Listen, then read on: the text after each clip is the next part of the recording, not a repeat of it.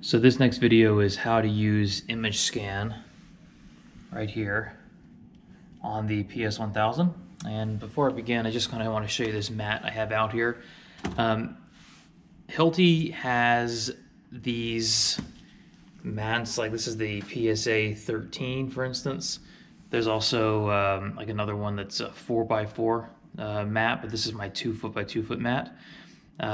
Anyway, I wanted to just show you what the mat is and why I use it, because technically you don't need to use a mat if you just can make the grid yourself. But what it is it separates everything by 6 inches. So you see here you have row 1 6 inches wide, row 2 6 inches wide, 3 4 etc. Then you have row 5 6 inches wide, and these grids, they correlate with the size of the scanning area on the scanner. So this is, you see these nodes here, node to node. This is your 6-inch scanning area. So that's why it's a 6-inch area, so that you can line everything up right there on the node with the line. So that's how the grid sets up. Now it has all these markers on the sheet itself, just so that if you have a known location of a piece of bar, because the scanner is going to show you, hey, this piece of bar is at this X value, this Y value, etc., which you're going to see in a second. You can then use these values to find it on the map very, very quickly. So that's how this works. I think that's pretty self-explanatory. Now, just a couple more notes on this is that this mat is meant to get dirty. And there's been times when I take it, put on a slab of concrete, and I just spray paint it, because if you look, the way that you basically transfer this mat to the grid, because obviously you're not going to be marking up this mat, you're going to actually mark the concrete on the ground. The way you do it is you see these holes, right? So here's a hole, right? You notice there's a hole at every single corner and intersection of this grid. You can just put a mark inside that hole, whether you're using your wax pen, right? Wax pen and mark it on the ground, which is your every 6-inch marks. Or, like I said, just spray paint it, and then you could pick the mat, you can pick the sheet up right away, and then just scan right there on the ground, and you're done. There's been one job that we were on where we actually took this mat to Staples, and at Staples, we made this a sticker, like a massive sticker, threw it down on a slab. It was kind of expensive, but hey, it's worth it. Because what we did is we just stuck everything on the ground, and it was very easy to just kind of scan everything. We left the sticker there, and they didn't care that the sticker remained on the concrete slab. It's just a piece of, it has nothing to do with, it's going to be hidden under the structure anyway. So there's just some things for you. That's why I use this mat. So let me get into it. So image scan. I'm going to jump over here to image scan, and you see I still have my active project on. I'm trying to get it out of the light for you. Okay, so I'm going to go to image scan. And it's going to ask me right away the grid size I want to use. If I have the 1000B, the B scan, I'm only going to have one option for grid size, which is the 2x2. But if you have the 1000X scan, which is the more expensive one, which has the EM sensor and the ability to export, I can go to grid size and change it to 4x4. So you have both those options, right? Now, I almost always start with the arrow pointing this way, which means that the tool is going to assume that I'm going to start in that corner, which is the top left corner. You see the 0 0 here, 0 going X positive, Y positive. You can, but for whatever reason, if you prefer to change that, you can change that starting point. It's up to you. That's what that arrow is. So because my starting point's there, I'm going to start on this side. If it was here, if it was here in the top right corner, I would start like that, okay, at the 8 column, which coincides with that. All right, so I'm going to go back to starting point 1, because that's just how I like to start everything. Now I'm lining it up on the outside edge of that first row, and then I'm going to start scanning. I'm going to scan all the way over here, and you're going to see how that works. So I'm going to press my red button on the side. I'm scanning now. At the top, you'll see it's red, and it turns to black. Red meaning that you had to make sure it gets to black before it actually records a scan. Now, what I went too quickly is, as I keep going row by row, you'll see here that I'm going to not even press anything, and it stops on its own. Because remember, the wheels are keeping track of the distance I'm going, so I don't really have to worry about pressing the button every single time. I just press the button and go, wait for it to finish, and then I know I can go to the next one. Okay, so I'm going to go again, see how it's red. Now it's black, meaning I've gone far enough to actually make it valid data, and I can go. Now, so I'll just kind of finish this up, 5. All right, so let's go to 5.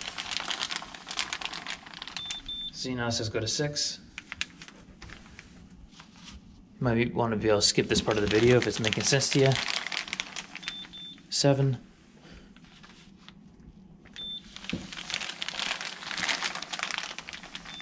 And 8. Now you see my paper here on the ground is kind of not super taut. You know, ideally if I want to keep this as accurate as possible, I try to make sure that this paper or my grid is as accurate as possible. So just keep in mind that there are those kind of variances. Okay, so now I can look at my scan, and by the way, I'm gonna do one more image scan after this to just show you one more example of how you can modify your scan a little bit.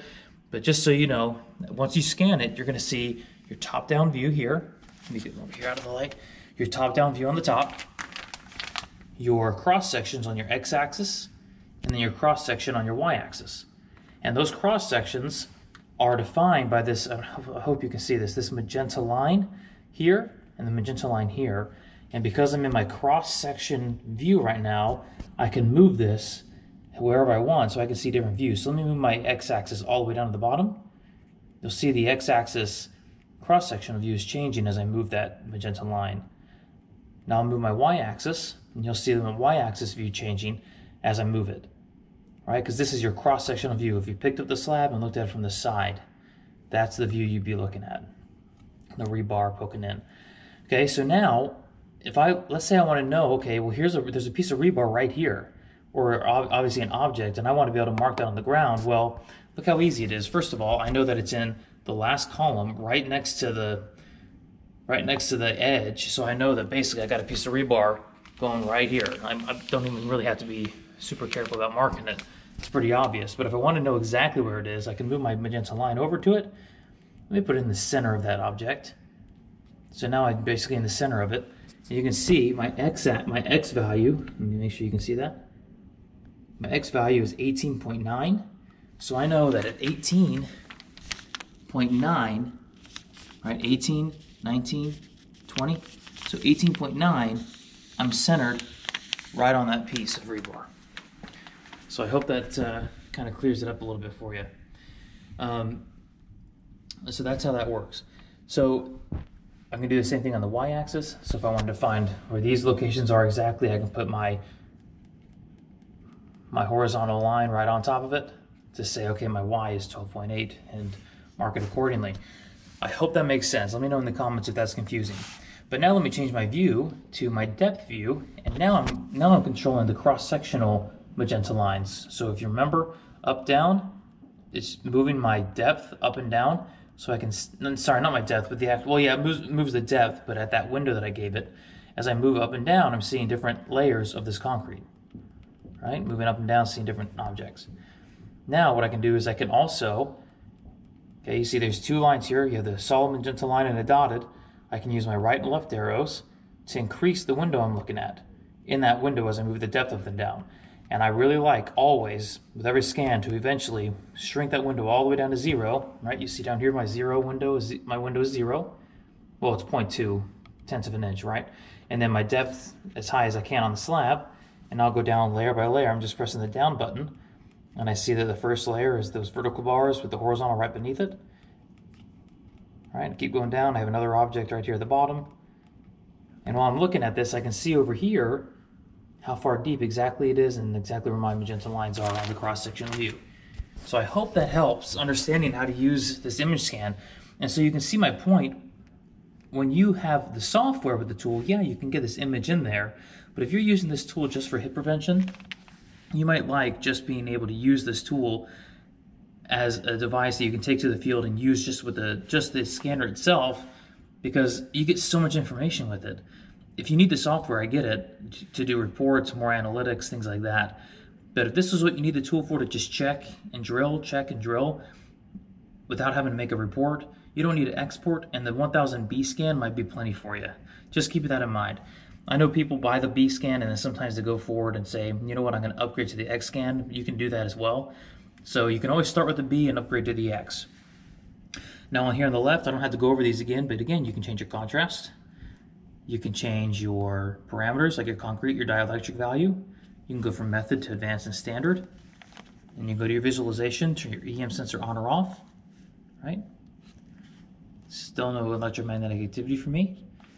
And then you're done. So that's how this image scan works. And you can see that it's now saved. Let me go back to my, you can see now I have one quick scan recording that I had earlier in my other video.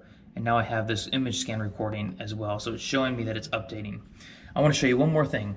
So let's say I come back to image scan. And let's say, for instance, that when I'm scanning this area, for whatever reason, the entire 8 row is blocked. I can't, for whatever reason, I can't, let's say it's impeded by an object and I can't move my scanner anywhere past around here. Okay, what do you do in that case? Can I still get the data for this area on the left? And the answer is yes. Let me show you that works. So I'm going to set up, my arrow still in the top left. I'm going to say record, and I'm going, right? And then say, boom, right here, I hit an object. Well, what do? Obviously, I'm not done scanning the row. What can I do? Well, I can just press the record button, and you'll see it stops the scan there for me. All right, so I'm going to do the same thing for row 2. I hit an object right here. Just press the record button and stop it. I'm going to show you what this looks like on the image scan. It's actually pretty neat how it can do this for you. What it's going to do is going to indicate where you stopped, and so you know what data you can look at that's actually been recorded. Okay, so I have those 5. Now, let's say that for whatever reason, I don't care about this 5th row, right? Let's say that, yeah, I know there's data here, but all I really care about is this area, and I don't want to take the time to scan this 5th row, this 5th column. I can come in here and say, you know what, I'm going to skip 5. I'm going to say, you know what, I'm going to skip 5. Now I'm at 6, and so now I can just start 6. And so what I'm doing is basically I'm controlling what I want to see on my image scan. I'm trying to speed up my process here. All right, so here I am scanning 7. Okay. So now, if you look, here's what I've scanned. I know I can't scan 8, so I'm going to skip 8. And now it's going to process the image for me. Okay. So what do we keep in mind? Look at the image. Remember, I skipped 5, so you can see this white line down the middle of it. That means that it's been skipped going horizontally down. Going vertically down. And over here, you see these white lines. It's saying I scanned, and then boom, stopped. Scanned, boom, stopped. And that this entire vertical white line has not been scanned. So the only data that I can really verify myself with is this data right here. Column 6 and rows 1, 2, 3, 4, right here. This is all the data that's been fully scanned that I can analyze. Does that make sense? It's because I'm able to kind of customize how I do this in certain situations.